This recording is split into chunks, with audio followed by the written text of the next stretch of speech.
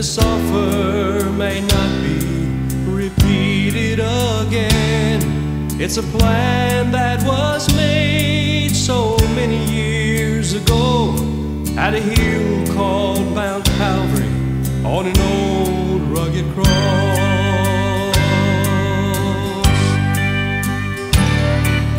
The plan is so simple a child could understand, yet it's freely offered to every woman and man. A chance of a lifetime, a guarantee.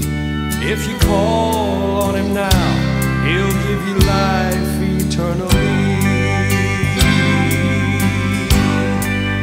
Offer still stands. He's waiting for you. He's holding out his hands. Salvation's plan. The offer still stands. The offer still stands. He's waiting for you. He's holding out his hands. Salvation's plan. The offer still stands. No 800 number.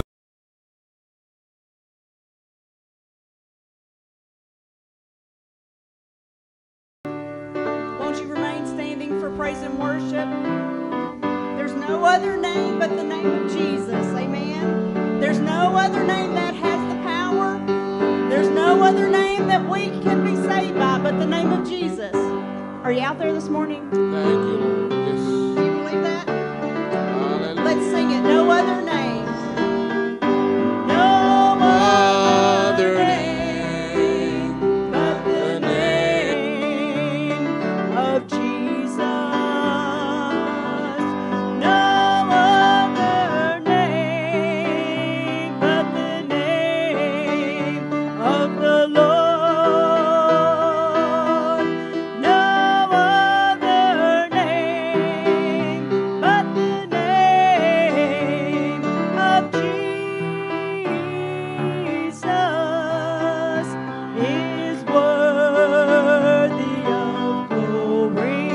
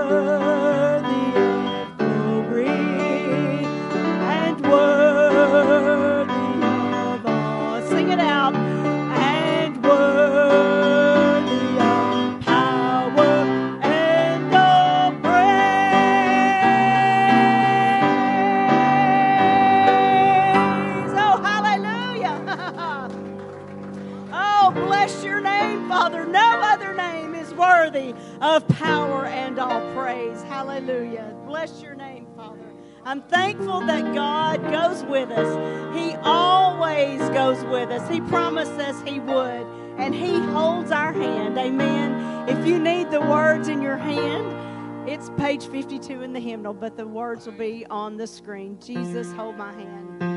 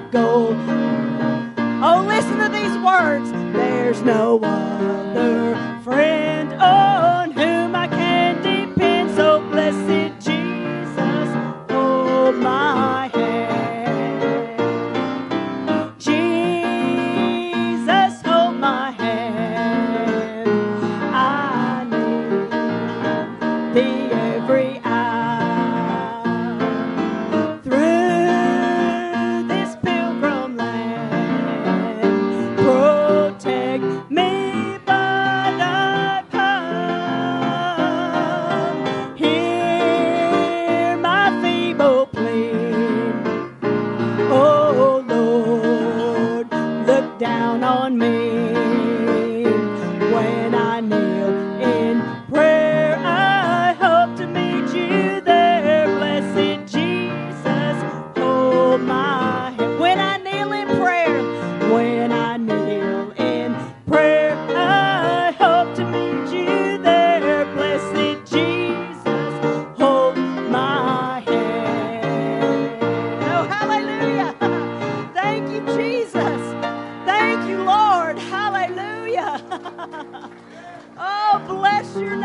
Father. Hallelujah.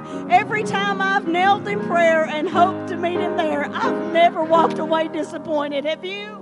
If you have never walked away disappointed, that's enough to give him praise for right there. Hallelujah. Bless your name, Father. You are worthy. Hallelujah.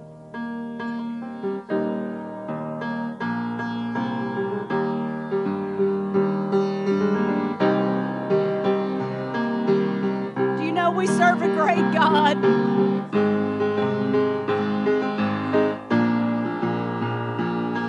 The splendor of the King, clothed in majesty, let all the earth rejoice, let all the earth rejoice. He wraps himself in light, and darkness tries to hide, and trembles at his voice. Trembles at his voice. How great is our God? Sing with me, how great is our God, and all will see how great is our God. Age to age he stands, and age to age he stands, and time is in his hands, beginning and the end, beginning and the end. The Godhead three in one, Father, Spirit, Son, the Lion and the Lamb, the Lion and the Lamb. Sing, church. How great is our God? Sing with me. How great is our God? And all will see how great is our God. He's the name above all names. Name above all names, and worthy of all praise. My heart will sing, how great is our God. Oh, sing that again. He's the name above all names, for he's the name above all names. Yes, you are, Lord, and worthy of all praise. My heart will sing, how great is our God.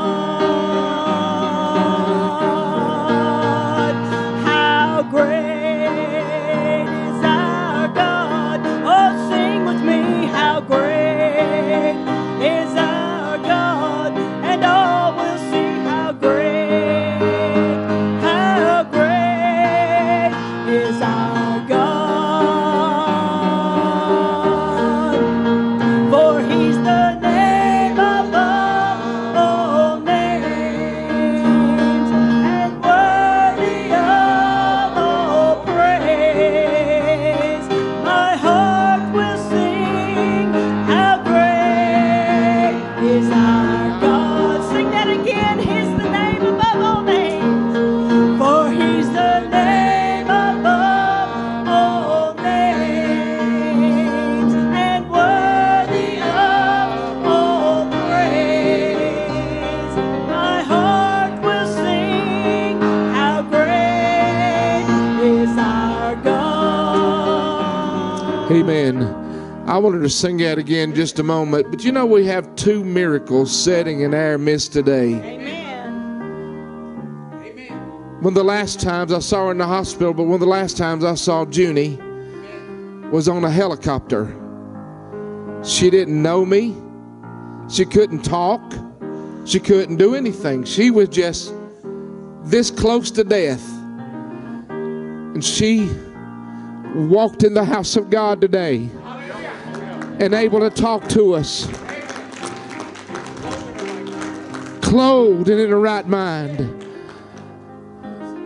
Michelle, We've been praying for her. They said she had a mass in her jaw.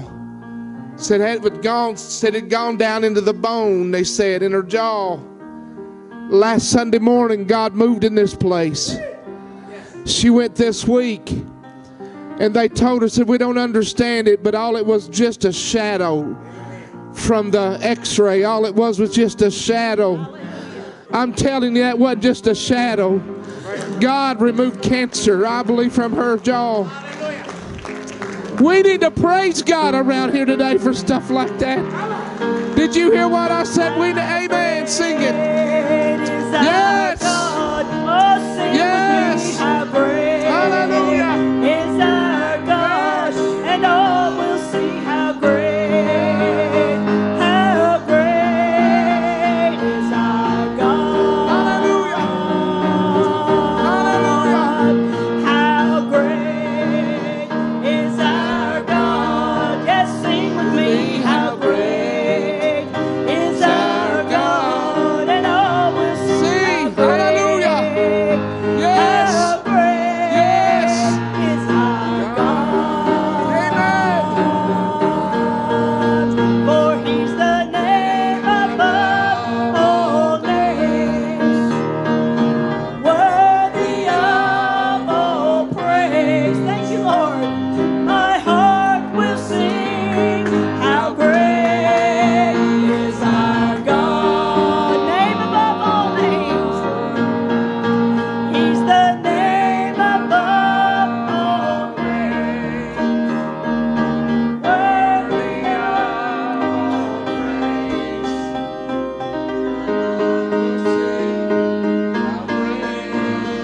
Is our God. How great is our God? One more time. Hallelujah. How great is our God? Sing with me. How great is our God? And all will see how great is our God.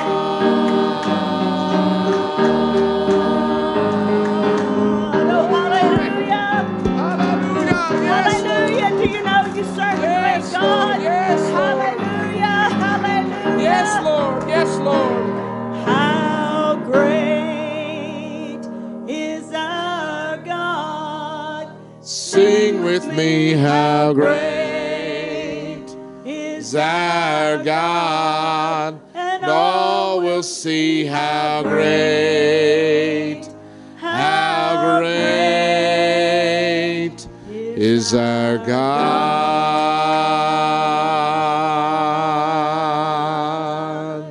Hallelujah. Yes. Hallelujah. Yes. Yes. Hallelujah. Yes. Hallelujah. Hallelujah. Hallelujah. Yes, Lord.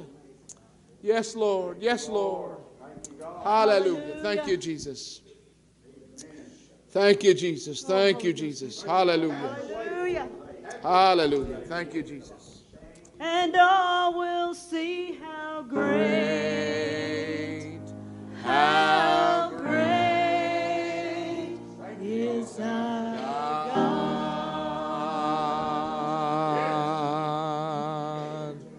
Amen. Thank you, Jesus.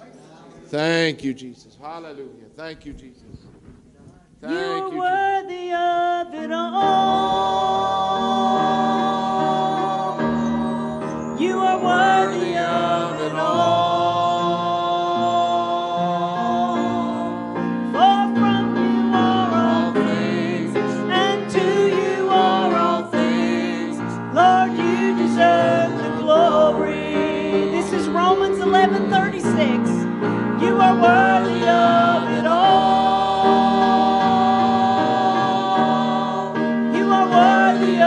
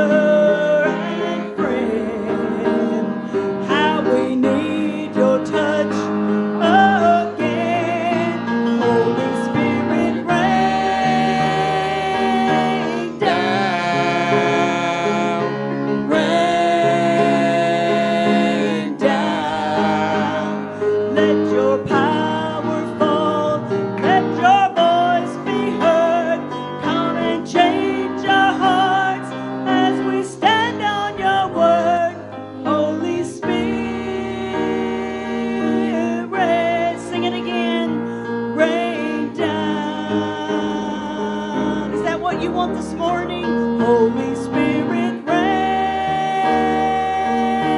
down, rain down, oh comforter and friend, how we need your touch again.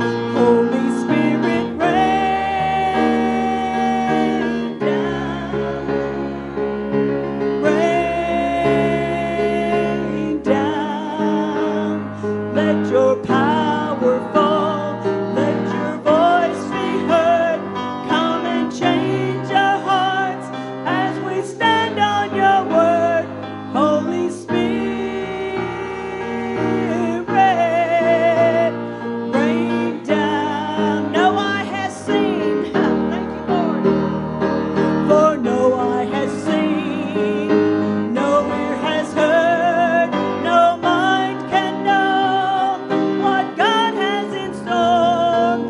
So open up heaven, open it wide over your church and over our lives. Holy Spirit, rain down. Holy Spirit, rain down. Sing it out, church. Holy Spirit, rain down, rain down, oh comforter and friend, how we need your touch again. Holy Spirit, rain down, rain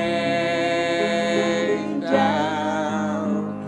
Let your power fall, let your voice be heard. Come and change our hearts as we stand on your word. Holy Spirit,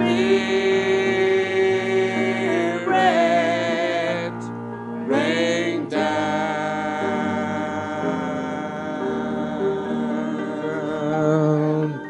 Won't you praise him as loud as you can praise him this morning? Holy Spirit, rain down. Rain down in this place, Lord. Touch people's lives today. Amen. You may be seated this morning. We do have a whole lot to praise him for, don't we? That's miracles, folks. I said that's miracles. A miracle is when you have to step back and say that had to be God. That's what a miracle is, and we thank God for the miracles that God's done for our church. I never asked you to do anything that I didn't feel in my heart and my spirit. I've never been one of the pastors that tried. I don't know. I don't want to be whatever, what I'm fixing to say. I hope everybody would take this right. I know our church doesn't have the thousands of dollars. I see pastors pledge at camp meetings. They'll stand up and pledge thousands of dollars before even come to the church. But I trust you. I believe that you love the Lord, and I believe you love people. And I'm just believing this morning that we're going to be able to give a good offering to the world missions endeavor of our state. Some might say, well, you know, why we do this when we got our own needs? Like I said earlier, I believe if it wasn't for some of the things our church has done over the last few years, I don't even know. I know we would not have made it financially. I know we wouldn't have. I've seen the books. I've seen it. And I really believe it's because even as a church our size, we've done everything we can to reach people in our community and feed and do those things. And the last time I read the word, if you do those things, if you give, God will give back to you. He will. And I believe that's what's happened with our church. And I ask you to just do your very best this morning in this World Missions offering. And I'll be taking it to camp meeting this week as a representative of our church. And I believe God's going to bless us. Would our ushers come back this morning, if they would, and receive this offering today. And I ask you just to do the very, very best that you can in this offering today. Amen. Amen.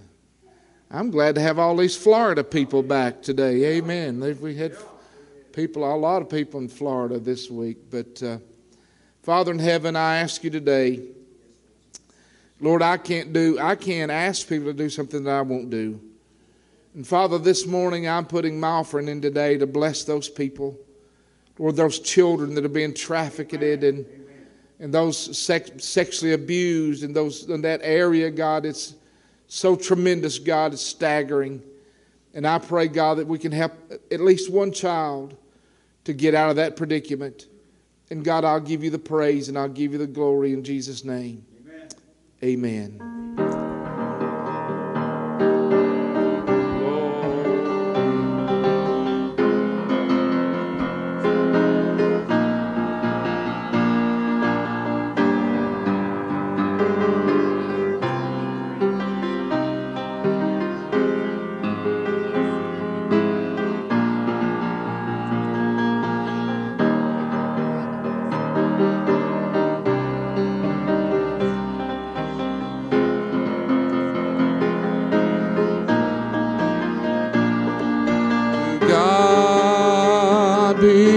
Glory for the things he has done. Oh, sing it one time.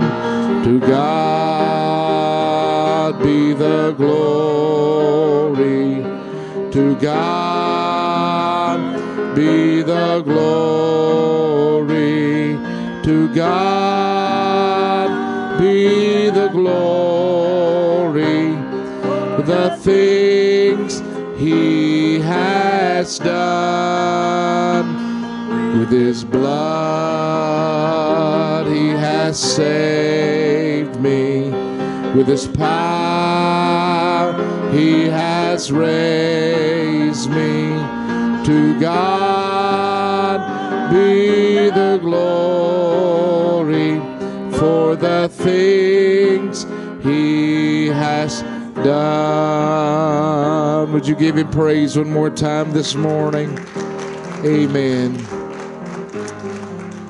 If you get a chance before you leave today, make sure to step over to the fellowship hall. And the flooring is down all the way to the bathrooms. Amen. Except the bathrooms, the flooring is laid, and it looks so good. Jackie and Roger, I thank them so much for what they've done this week. We're able to get the flooring, and they got it down, and Barbara and Yogi's son painted, and it looks so good over there. And Tuesday morning at 10 o'clock, Sister Sharon's going to put some of you to work. Amen. She wants you to come, if you could, to help to clean the tables and everything before they go back into the fellowship hall. So if you could do that Tuesday morning, that would be a really, really good thing. Amen. Our seniors raising the money for that. Thank you so much for what you've done. Amen. Our children can be dismissed this morning.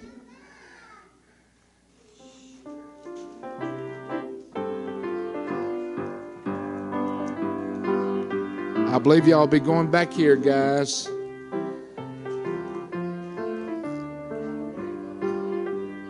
This way, guys. I believe next week you'll be able to head that direction. Amen.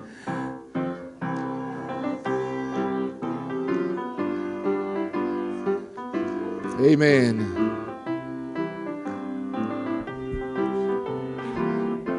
A lot of our kids missing today. Amen. So good to, don't you love them? Amen.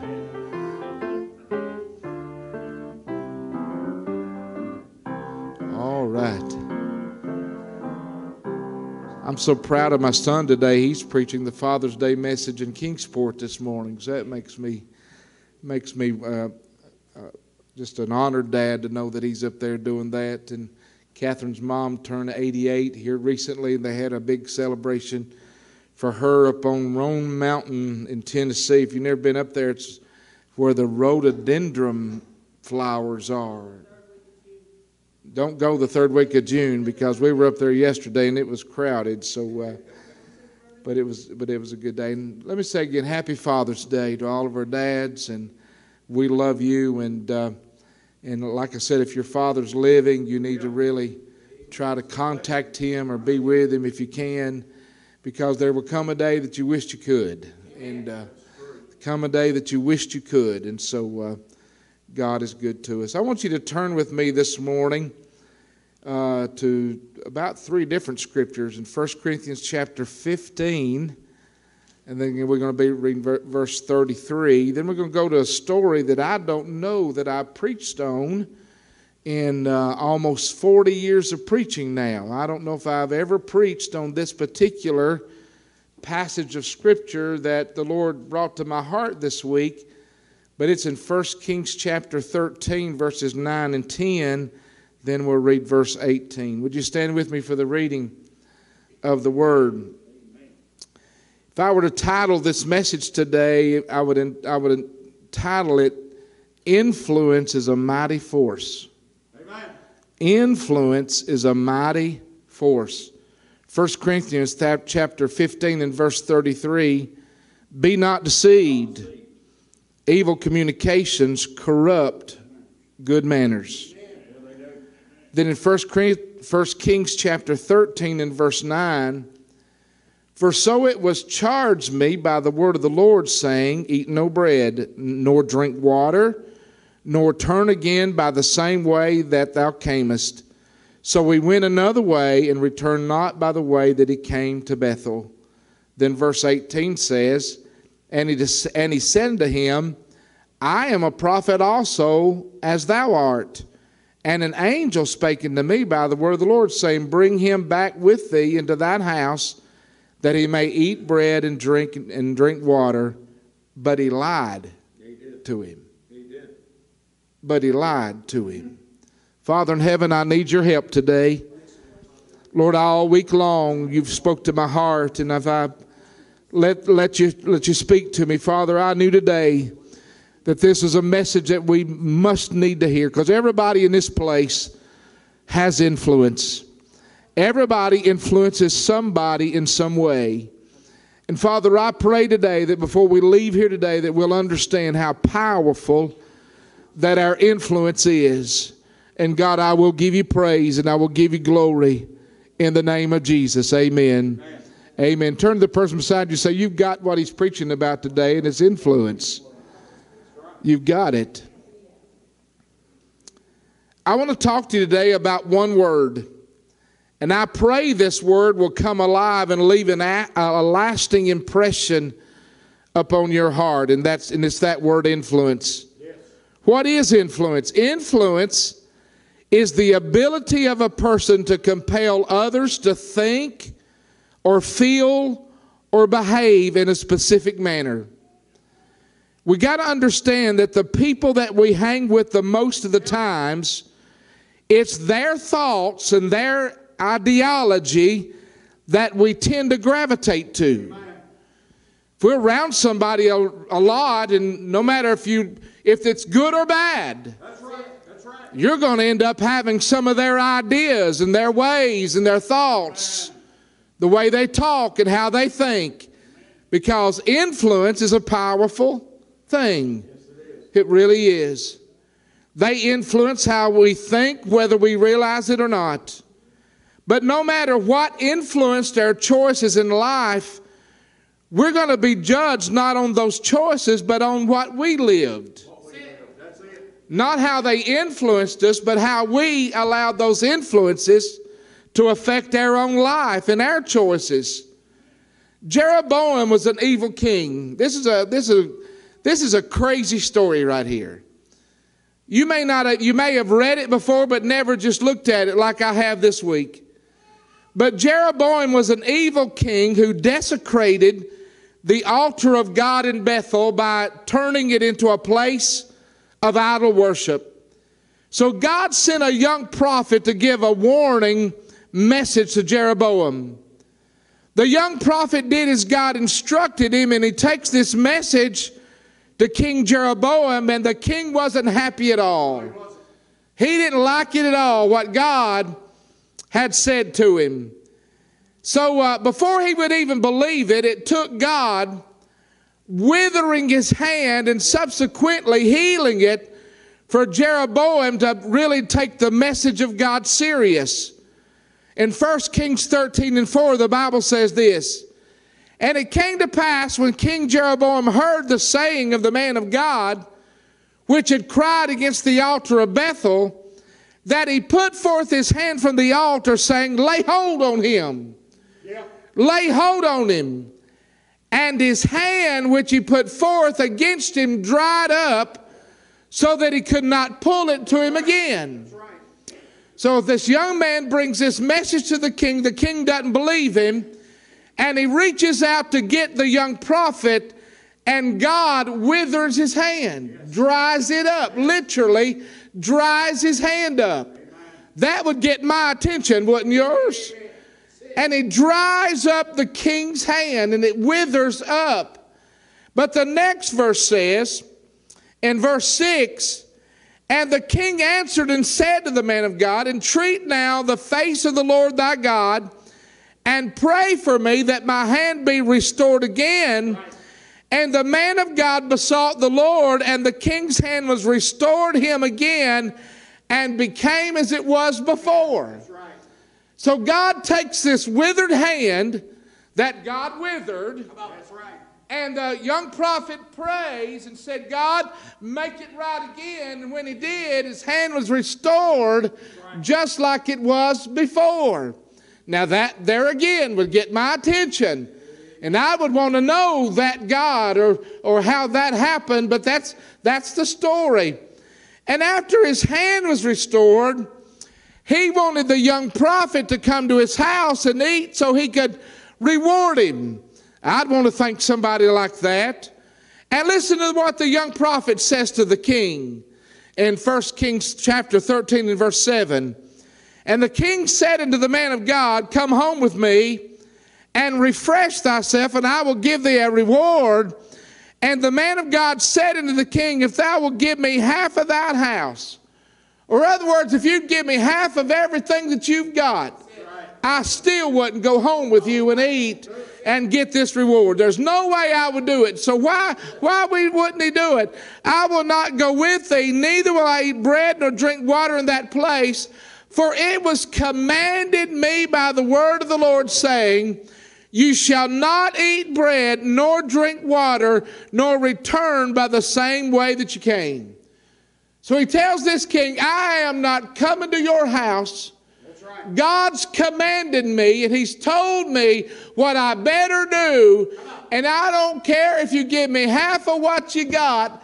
I'm not coming to your house to eat bread."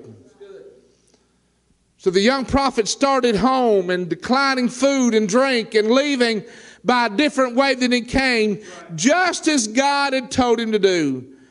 But the story takes a tragic turn right here. You see, there was an old prophet in the land who heard about the encounter between Jeroboam and the prophet. And he told his sons, "I want you to get my donkeys ready. I want you to get them up, get them saddled up. I'm going to find this young prophet. I'm going to find this boy that must have connections with God. I'm going to find him." So he gets on his donkey and goes to find the young prophet. And when the old prophet found him, he invited the young prophet back to his house for a meal. "I want you to come eat with me.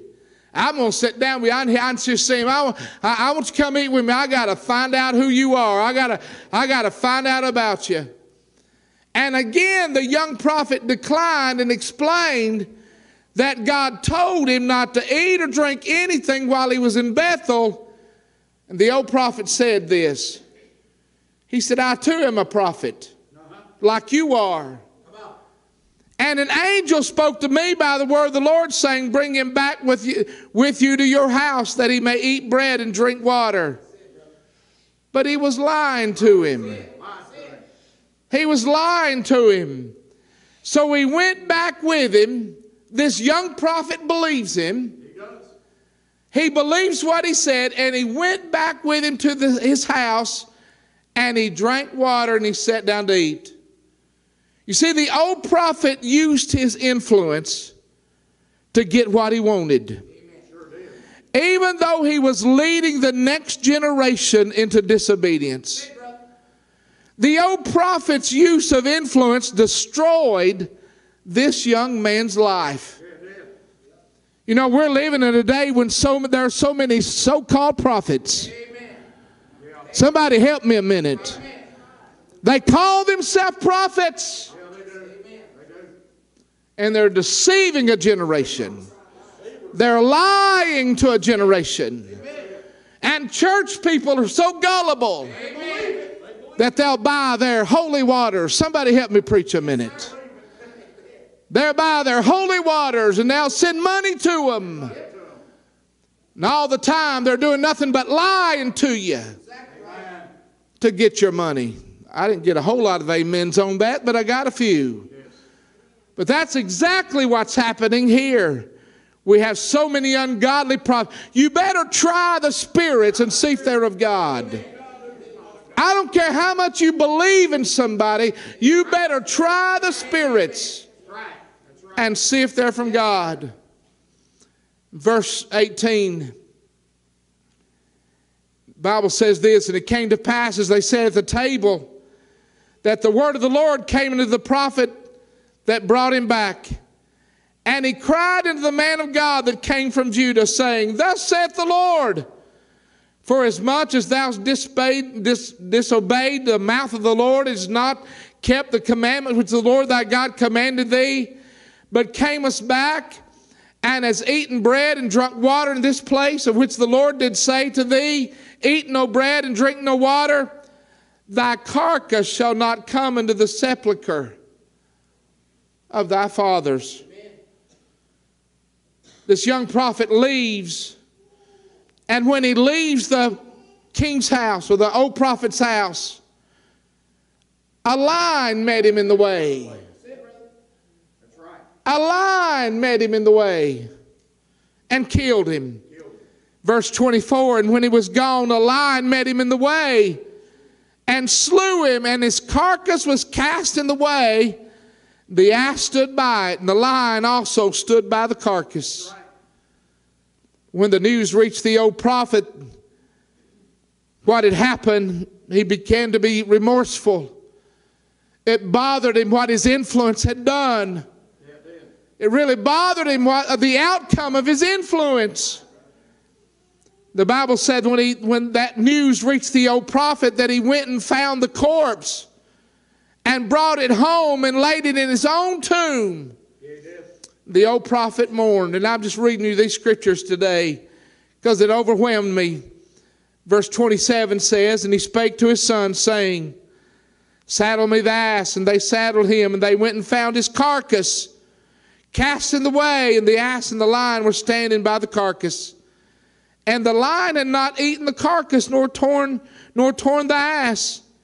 The prophet took up the carcass of the man of God and laid it upon the ass and brought it back. And the old prophet came to the city to mourn and to bury him.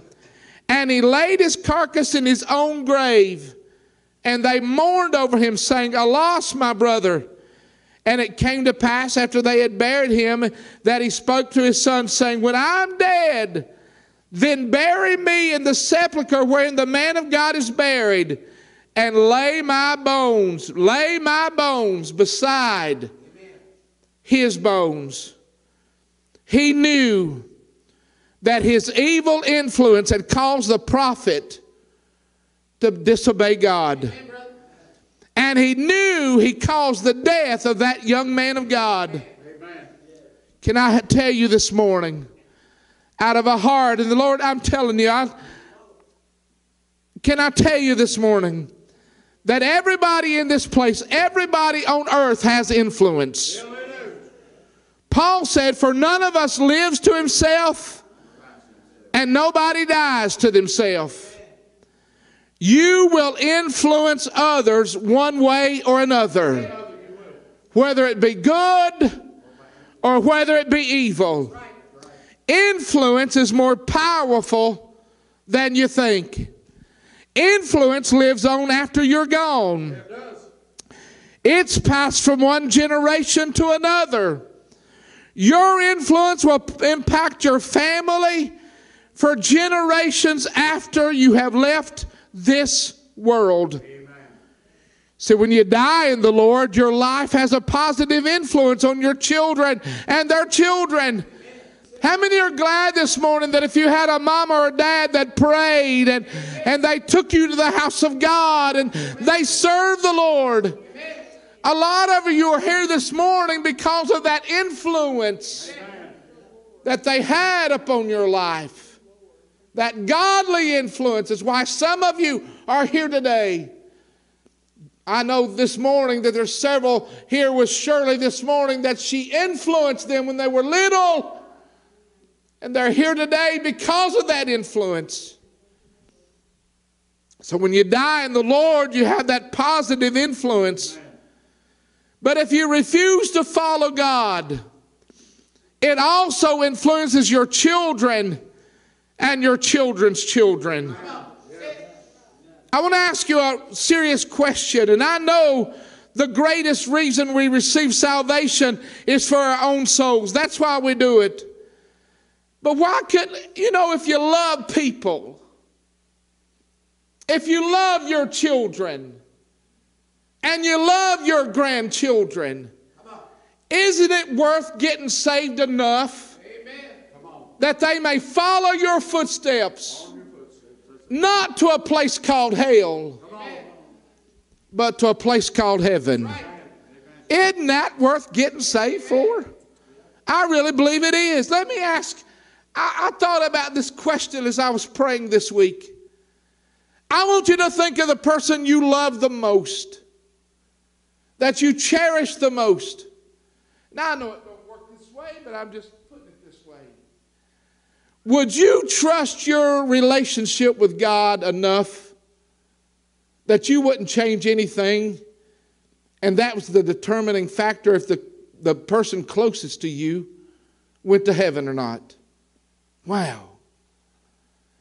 If it was up to how you live for God, for your loved one to go to heaven, is that relationship you have? Could you entrust that to know that that person would make it to that place called heaven? Right. That's a big question, isn't it? Because we influence people more than we realize. Your grandchildren are watching you. Yes. Grandmothers and grandfathers. Are you leaving a godly influence that will live on in their lives even after you have gone? That's right. I thought about this, that the epitaph in that grave in Bethel could read, "Here lies the bones of an old dead shell of a prophet."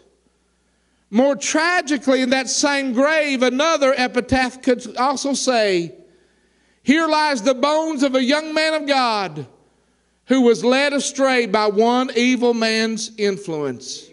Amen. It would be tragic if your epitaph would say, "Here lies the bones of a man or a woman who would not serve the Lord." Right. But it would even be more greater of a tragedy if that epitaph of those you influence read, "Here lies someone who would have followed Jesus, but instead was influenced by a loved one who turned away from God." That's right. One day I'm going to die. Amen. And you're going to die. That's right. And when I die, I want to go with fire in my bones and Jesus in my heart. Amen. And I want to live that godly influence in front of my family. Amen. You see, everywhere you turn in our culture, on television and movies and games, the games they play, and now through sexual education, even in elementary schools, our kids are being told to embrace moral relativism and accept the abnormal and unbiblical as simple a matter of a personal choice. Come on.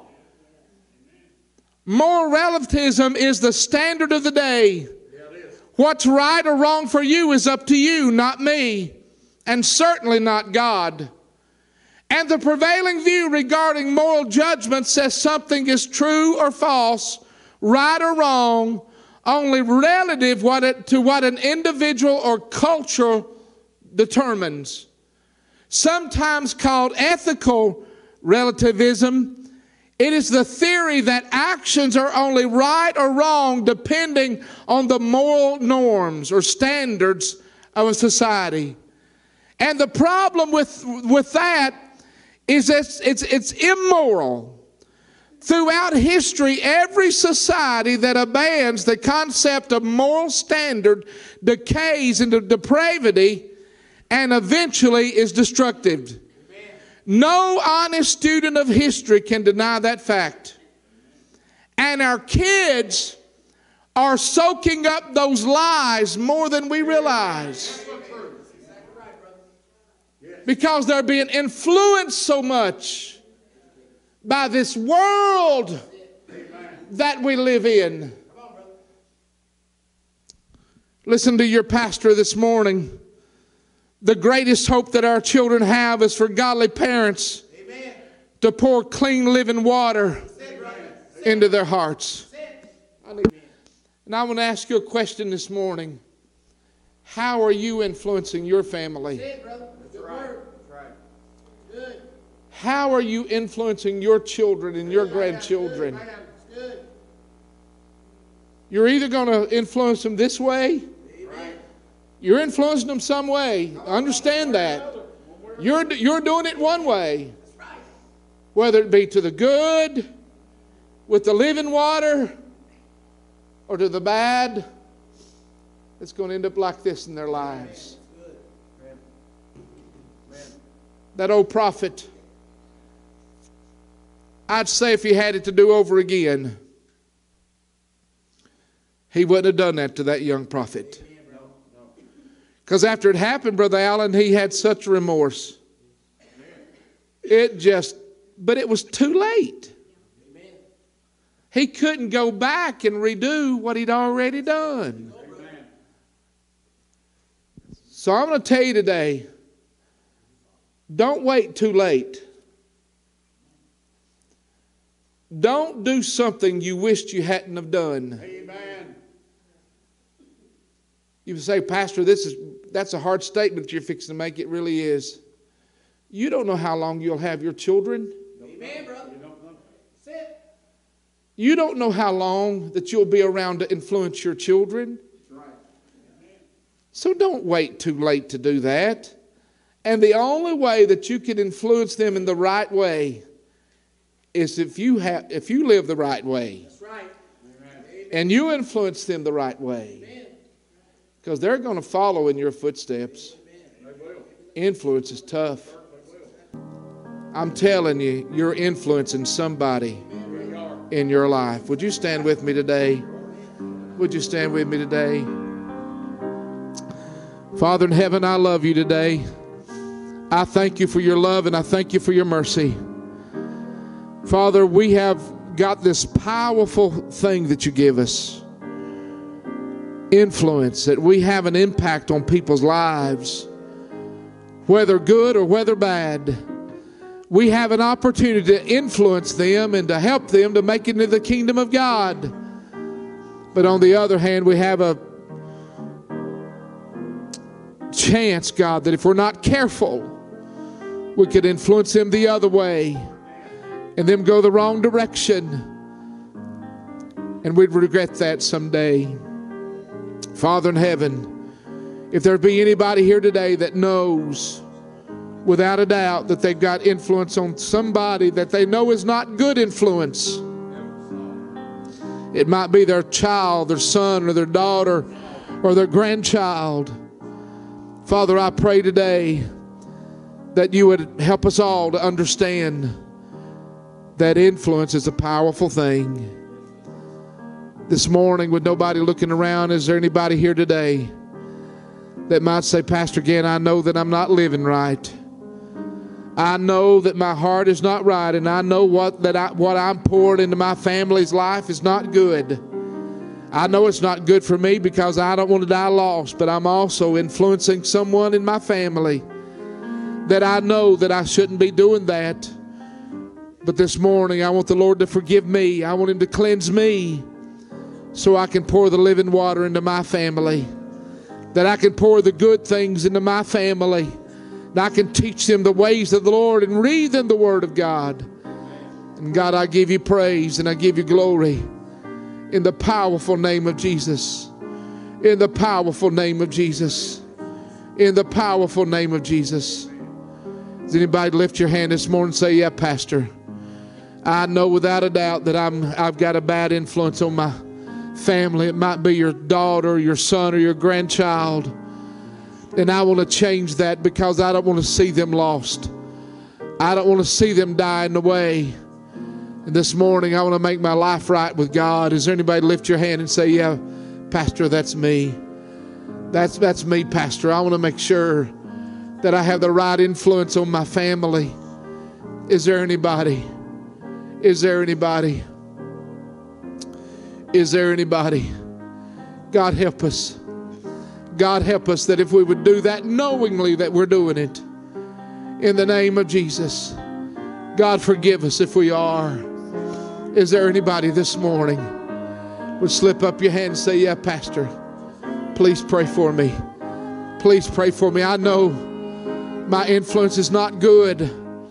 They're doing things already that I don't want them to do, but they're watching me. And I don't want them to do that. And I can change that by my positive influence. Is there anyone?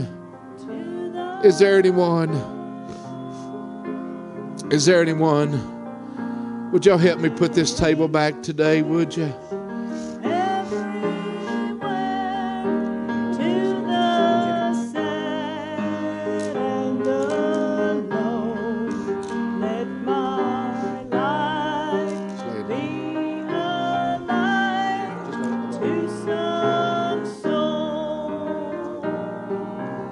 Sing it with her. Let my life be a light shining out through the night. May I help struggling ones to the fold,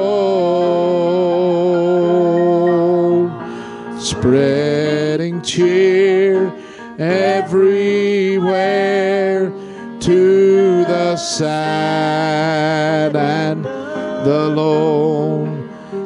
My head. Would you come on up with me this morning, family? Would you come up with me? Let be a light shining out through the night. May I help struggling ones to the fold, spreading cheer everywhere to the sad and the lone. Let my life be a light to some soul. Amen. I know that was a little different message this morning, but powerful.